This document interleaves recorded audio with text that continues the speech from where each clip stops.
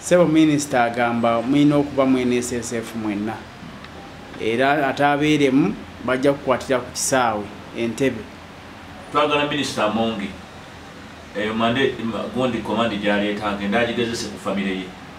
Ajije ku bankuwa kyeyo. Ffe tuli bakozi ba government. Ate talina na right to partinga kecho lwampaka. Njagala okuweereza warning eri Minister Beta Amongi nti alabika alikewo tawabuddwa era batambula na bongera mu misleading naddala bakamishona bali ministry agenda. I want to send this warning to her that let her continue because talina muntu gwe yeebuuzako byakola na zino ensonga zonna zagenda abubuuka nabyo abubuuka nazo ojja kwesanga nga teyeebuuza. Bumubuuza ati basitakeholder weebuuza kubameka oba bankuba kyeyo byoyogera bye bali kugambye oba just olina business nawe kenyini aliko olina amakampani olina amakampani kakati nawe wafuuka business partner olina interest zo protecting alolwekyo olina byogadinga bano bankuba kyeyo babako kyebasuggesting ati abo tebalina kyeboogenda ffe tulina kyetulaba as if you are a recruiter. We used to see your character among recruiters, but now you as an administrator gotwade tudukirako you are acting as a recruiter. Do you have companies, Madam Minister? So ensonga ya NSSF gyoleta gyoloza ndogera gitukaka, you'd better go back and consult again because fenga bankuba kyeyo si kyetwagala kyoleta. Tulina kyetwagala kirala nnyo kati we don't know to whose benefit are you bringing this. Is it your interest? Do you want to begin gathering our money by force? Otandikoze tekamu you're gonna say gathering gotya. I look at even the practicability of what you have to do. Ogenda gathering gotya send ez'abaana botaswana kulondola botaswana ku tracing, you can't even account for the numbers abaliyo.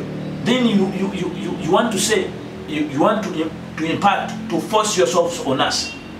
Nga abagenda lumwakiriye nga mu system zammwe temumanyina gye bali, you cannot make an audit to that. Ogenda kulondola otya emisala gy'abaana abafudde nga bakyabanja nga gikyakulemeddeko olyoka ogisoloozeko NSSF. We also believe nti NSSF gye muyina wano yammwe yaba contributing upon their employers. How are you going to enforce that? You have no access to an Arab boss the other side. Or you want to use force using the systems and your powers okusobola okugenda eri mutekewo manipulation muforcinga abawarabu batandika owayiringanga sente ezo nga bemukola ku $30. That will not happen. You keep dreaming. It is utopia. We want to warn you, Minister Amongi. Fenga bankuba kyeyo, we vehemently reject your proposal for NSSF. Jango twebuuseko and we tell you what we want. We have written our proposal several times to you as a minister, proposing to have a welfare fund, a special fund for Uganda migrant workers. We cannot mix our money. Tetufuna busente, tetufuna mitwala asatu nawe. Tetufuna mitwala asatu. Jogendo okutandika okutyosolooleza gye Uganda. If we NSSF, we are getting more money than that, and we know your target. We are not stupid.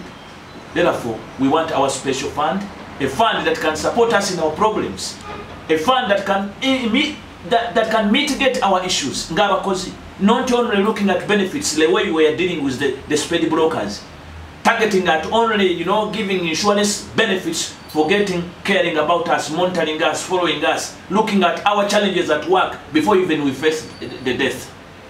Therefore, we vehemently refute your position. Musaba President Mumbereno. Tusaba President Museveni, President Yoweri Museveni, to look into our matter as migrant workers, and with immediate effect to consider it dropping this minister. You see, labor export industry is now down.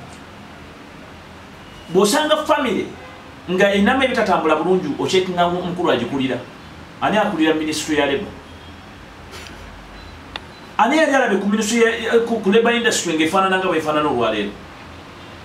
Everything is spoiled from the recruiter. Whoever is in this business is crying. Recruiters are crying, the workers are crying, everywhere is a mess. It means the administrator has become a competitor.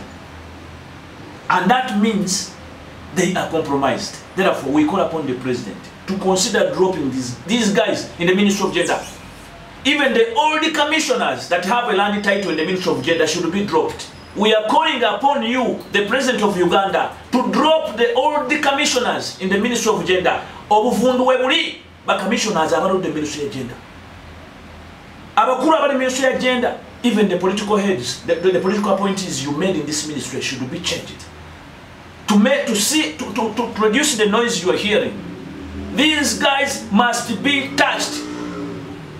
They should leave our offices. They should leave our offices. And we are calling upon the President to put this in consideration with immediate effect. Minister Amongi should leave Ministry of Gender.